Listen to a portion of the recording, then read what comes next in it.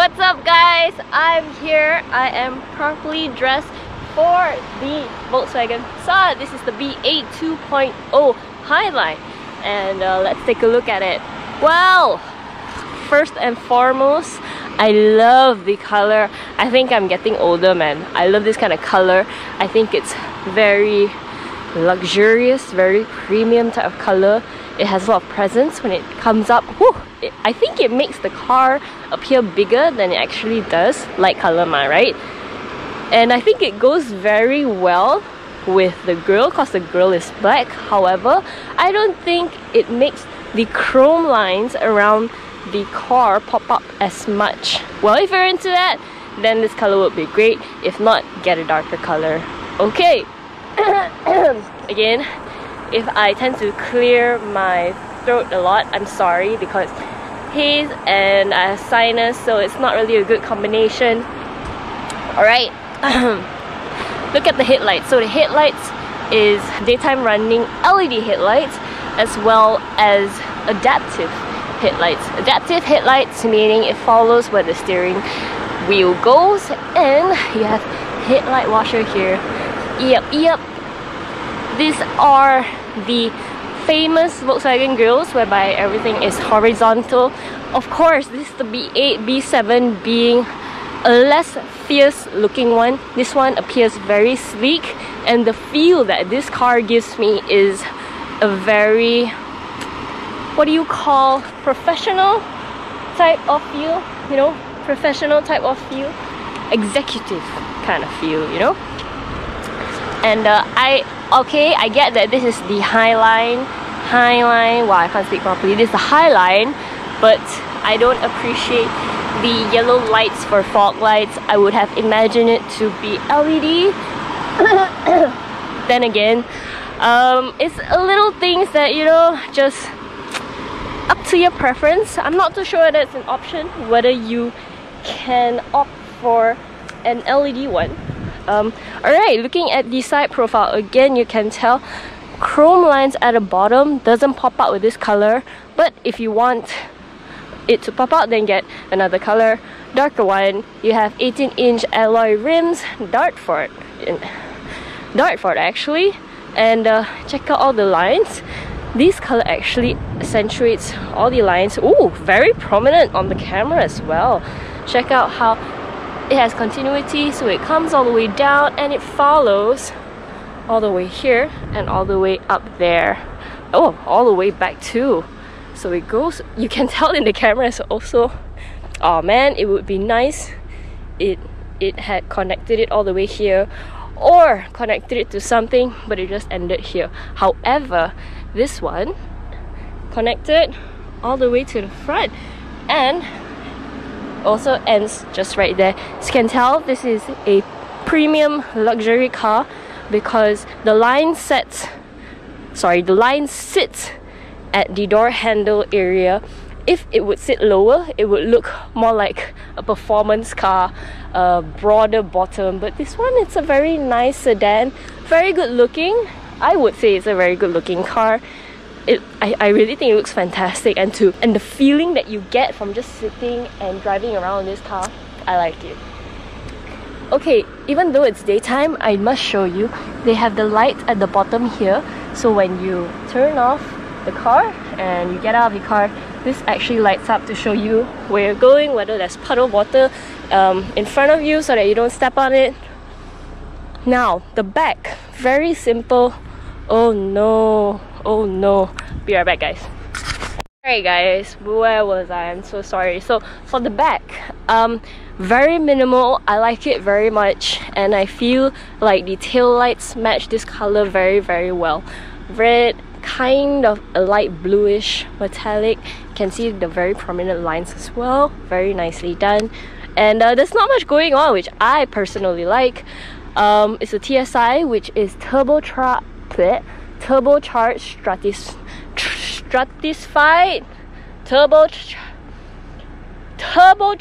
stratified injection, turbocharged lah.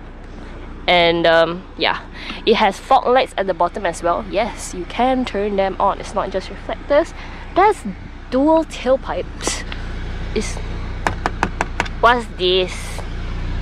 F1. Is there another one here at least? Okay lah, there is, but why lah? Okay, opening the boot. Ooh, there's no button, it's very easy. You just pop it like that, and it's powered tailgate. Getting into, oh, if I'm not wrong, it's 568 litre. Ow! Oh, this is my yoga for the day again. Oh, okay. So this, if I compare it to the 5.2i, the one that I just did, which is the BMW 5.2i luxury line, this is a little bit longer. Yes, longer. Because when I was in the 5.2i, I couldn't stretch out my leg as much. This one I can stretch it out, and I haven't even touched. See? So it's bigger, definitely bigger. And there's a hook right here for you to hang stuff, and it's very easily accessible. Pull it down, hook some stuff there. Can chill in the boot. And yeah, buttons here. So okay, I'm not at an angle to pull it. I'll pull it later. Yep. Woo! This is removable. Put it down. Very easy to use. Yep. Ooh, I'm just not doing it right. Yep. Ooh, very good quality. And it sits there for you to just put small stuff inside so that it doesn't move. 12-volt socket right there. What do I have on the other end here? Nothing. This is just mine. Can I move this as well? Oh, I'm pretty sure I can. Hooks here. Yes, I can. Yep, very good quality. There's hooks here as well. Check it out. See? And just gonna get out. Yeah. Oh, I'm hot. Woo! Drink many water, guys. It's very hot. Okay. And this place here. Ooh, is it supposed? Nope, it's not supposed to be. Is it supposed to be like that? Can I just? Am I supposed to do that? Or I see. Ooh, extra tire, and you have everything to change your tire with. It is the exact same tire. Means it's not a super saver. Exact same extra tire at the bottom of the boot, guys. And oh, right, this to pull. Yep, it falls all the way down. Hi! Ooh, check out those sexy eyebrows. Give me some, dance.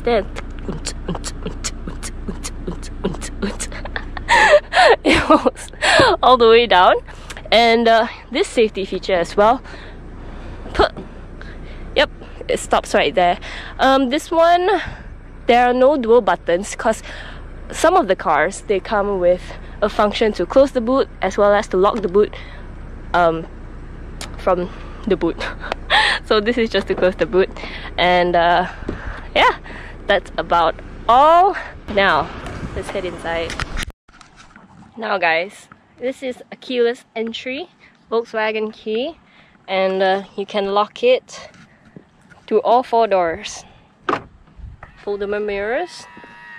Kasian, he has to sit there. And unlock. See if I walk away whether there's a feature for it to automatically lock. Nope, it doesn't do that. Doesn't. Ta-da. Interior time. Let's go. Alright, so I'm on the inside and starting the car now. Brake, start, engine here. Check out how my seat moves in front. That's a premium feature. Check out what happens when I stop the car. And when I open, I moved back. That's nice. It gave me a little bit of room to exit the car. Okay. Alright, and it's back to start.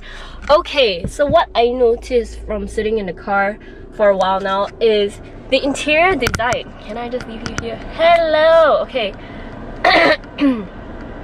Now, the interior design feels very horizontal. Now, look at the car seat. Look at the seats. It's very horizontal here as well as here. And if you look at the dash, this is called a brilliant pine sort of accent that you have right here, and everything is horizontal as well. Feels very executive. Feels like a very corporate car. Honestly, to me, I don't know. I don't think I've reached that age again to appreciate this kind of things, but I do get the appeal. I mean, I look at these chrome accents here. It's really a lot of fine detailing. Yeah, and same as the B7, they have just an analog watch right here. I love that they kept this analog. Not sure if it's in here. Check out the 8-inch screen infotainment system. So they have a clock right here, and they have a clock right here as well. So dual timing. Yeah, dual time zone climate. I don't know. Basically, they just have 2 times. Yeah. So anyway, again, 8-inch screen, touch screen. Ooh, touch screen. What I like about this touch screen is when I just move my finger, it can sense that I'm gonna touch, so options pop out. So for example, let's say I go into media, or settings. Let me just go to radio. Ooh. For music reviews and how the sound system sounds like, my driving review, guys. Alright, so for example here, and I'm just gonna see, it can detect that I'm going near it, and I'm gonna press something. So I think that's a very nice feature. Other than that, yes, you have rotary. Love the feel of these. Love the feel of the buttons. Love, it doesn't feel cheap at all. I love this feature. However, look at all the dust that's accumulated here. Piano black kind of design inside here. Ashtray. I'm guessing this is an ashtray. What am I doing? Oh no. Okay, I think it's just gonna pop when it's hot, right? So cigarette lighter right there, and yeah, it's basically an ashtray. Oh, it popped. Yeah, cigarette lighter. I haven't seen this in a very long time. And everything looks very clean. Not much to comment on the design, to be honest. Just a lot of chrome and black, a little bit of brown going on. Again, horizontal lines everywhere. Horizontal lines, everything is just horizontal. This one, I don't really like the feel of this, because you see it feels a little bit flimsy. Although yes, it works perfectly, but yeah. This could be a key holder, or could be like small little bits of rubbish holder. And what I like about this is you can just take this and you can clean this. I think this is a very good little detail add-on feature, or just little things that they do to the car which gives us more appreciation and just more comfortable for the user and passengers. This is the center console, the armrest, and it just clicks at every angle. You just go all the way down. There's no there's no button to click or unclick. It's just I'm not sure what this mechanism is called, but yeah, you have no button to unlock or lock. It just opens and closes. And in the middle, you don't have much space. Actually, it's very long, but it's not wide. It's there's a USB port, auxiliary cable, and a rubbish bin. Could also be an ashtray, so there are 2 ashtrays here. Wonder why. Guys, don't smoke so much, okay? Please, not good for health, okay? Please, please. Okay. Alright, talking about the meter cluster, it again is the same as the Golf Mark 7.5, but there are so many things going on. This, I will go for the cleanest meter cluster, instrument cluster there is. yeah, this is just too much going on for me. I would definitely choose the simplest setting available. Yes, no doubt, there's a lot of information that is given, a lot of things that it tells you about the car, but not really to my liking lah, huh? Although this is an active info display, which means, let me just go to navigation, and it shows here vehicle status, driving data, navigation. Do you want to display the map in the instrument cluster? Okay. Ta-da! So it shows the map right here as well. I think that's a very nice feature. You can tell what's going on, you can tell where you're going, and I think that's very nice. Yep, this is moving to, and I think that's very nice. Alright, moving to the side. Love the continuity. I don't know why they don't put this to the end. It just stops right here. And yes, this continuity is nice. Again, very horizontal lines. Again, you see right here. And a nice continuity. When you lock, it will illuminate, so it tells you that it's locked. I like that. Again, all this illumination, it tells you where you're currently at. You don't have to like, where's my arrow pointing? I'm not too sure. You have a space here to fit a smart tag. This is great. I didn't know I have smart tag here. So just the right fit for a smart, oh my god, for a smart tag. And check this out. So when I open the boot, look at how it flings open so quickly. I'm not sure if I can close the boot from here. Let me try. No, it's not working, but this is actually a little bit scary for me. Yes, I appreciate that it opens the boot by itself, but it's like, if I don't get it out of the car fast enough, then people can just rob me, you know. Yeah, that kind of paranoia comes into play. So I'm just gonna close the boot really quickly right now. Be right back. Right, certain things that I haven't mentioned is they have this. I think this is very old school. It's your sunglasses holder, because I remember my mom using it and she loved this when I was young. When we were young, yeah, if you're the same age as me, then why not, right? Yeah. Oh, I can turn on the lights from the front. That's nice. I'm guessing when I open my door, the lights come on. So if I choose this one open, yeah, it doesn't come on. So that's for your doors. That is when. So this button is basically, if you want lights when you open your doors, then you choose it. If not, unchoose it. Yeah. Okay, that's it to the back. Alright, heading to the back. Yeah, I locked the thing. Unlock! Alright, so just now I attempted to put the seats down. Now I'm attempting to put the seats up. So, for the side compartments, similar back and front. It can fit a whole bottle just like this. That's very nice. I think not many cars can fit a bottle this huge. Face for scale. Yeah. Okay. So they have. Can I adjust? How? No. That's about it. I can't adjust anything else. Whether I want stronger or not strong, or no. I can't adjust anything. So I can just adjust the temperature, and that's about it. Nothing else. Okay then. And what's this? Oh, it's one socket here, guys. Just one. Putting this up again.